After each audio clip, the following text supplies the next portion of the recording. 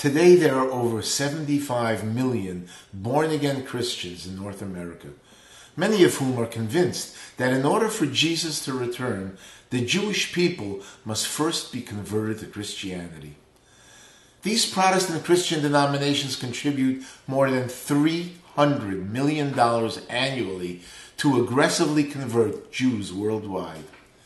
Evangelical Christians have established special messianic synagogues to attract Jews. Such synagogues have grown in number from 20 to over 700 in just the last 40 years. Missionaries convince their recruits that they are not complete as Jews unless they accept Jesus as the Jewish Messiah, and that a Jew retains his Jewish identity even after converting to Christianity. In the last 4 decades, more than 400,000 Jews worldwide have been converted specifically by missionaries who use deceptive tactics that masquerade Christian beliefs in the guise of Judaism. The gospel is preached by messianic rabbis wearing yarmulkes and prayer shawls at Shabbat and holiday services. These Hebrew Christians promote their Christian faith by using a new name, Messianic Judaism. These missionary groups, over 1,000 in North America alone, are active worldwide and can be found in every Jewish population center. Several groups have founded Messianic Jewish day schools for children and yeshivas where they produce ordained Messianic rabbis. There are now over 100 Messianic congregations in Israel and over 175 in the former Soviet Union. Now these groups prey almost exclusively upon uneducated, unaffiliated, and alienated Jews. These missionary groups have also influenced many evangelical churches to adopt the same deceptive techniques to proselytize Jews. For the first time in history, Jews are welcomed into the church and told that they can retain their Jewish identity while worshiping Jesus. Church members then introduce the Jew to someone Jewish who has accepted the Lord.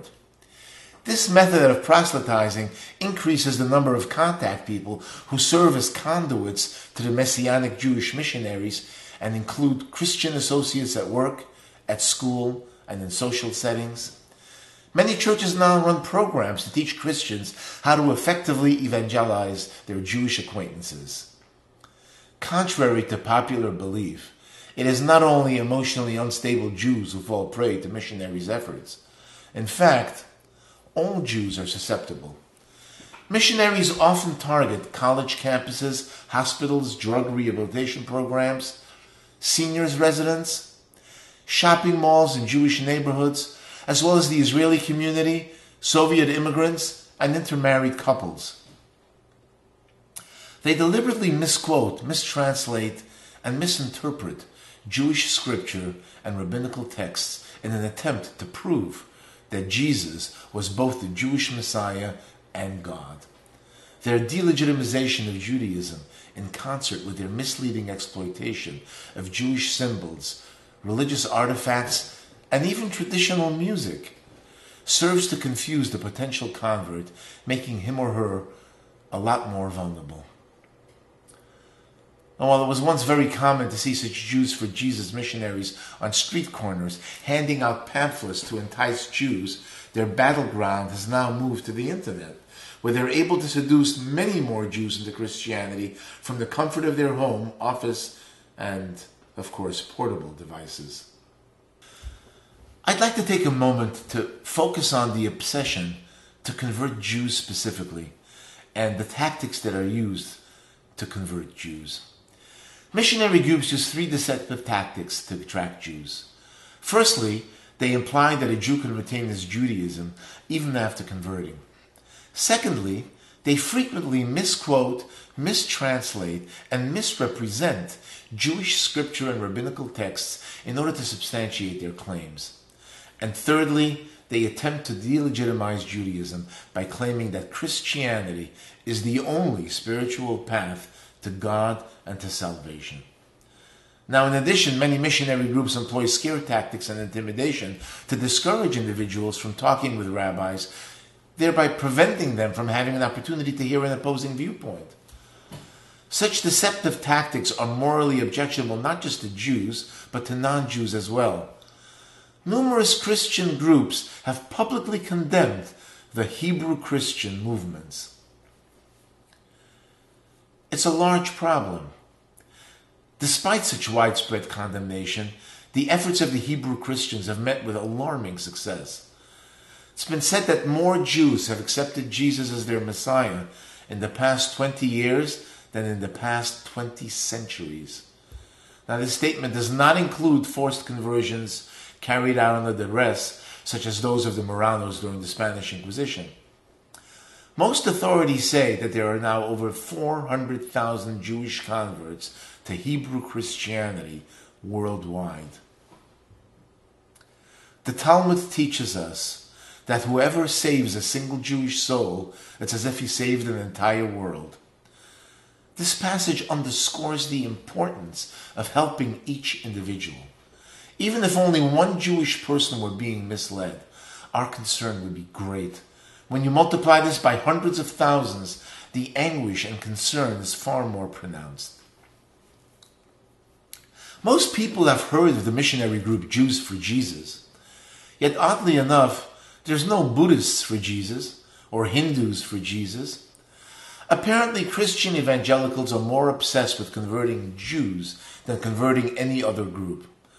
Now, there are both theological and psychological reasons to explain this historical obsession. I'd first like to talk about the theological obsession. The Christian gospel is described as being, quote, to the Jew first and also to the Greek, referring to Gentiles. Fundamentalist evangelical Christians interpret this to mean that they have a mandate to convert every person, but especially Jews. Many fundamentalist Christians believe that the Jews are the key to bringing about the second coming of Jesus and salvation to all mankind.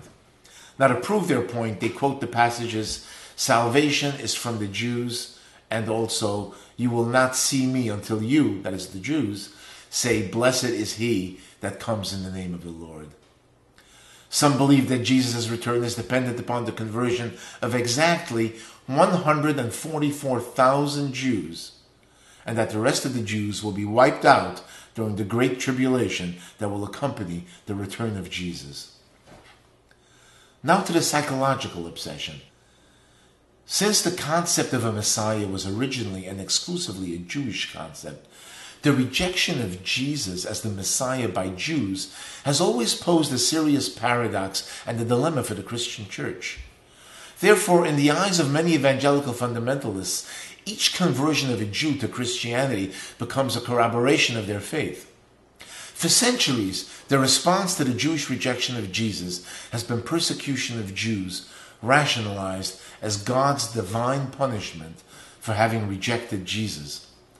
The fire of prejudice was fueled by New Testament passages such as, you, Jews, are of your father, the devil. And the Jews who killed both Jesus and the prophets and drove us out, they are not pleasing to God. All the people answered and said, his blood be upon us and our children, referring to the Jews. Most fundamentalists will argue that the perpetrators of the history of atrocities against the Jews were not true Christians. However, according to many historians, it's precisely such New Testament rhetoric that is responsible for creating the atmosphere in which such events can happen. Today, after almost 2,000 years of Jewish rejection of Jesus, the dilemma still exists. It's out of this tremendous theological and psychological need that the fundamentalist Christians have committed millions of dollars to develop new and sophisticated and often deceptive techniques to convert Jews.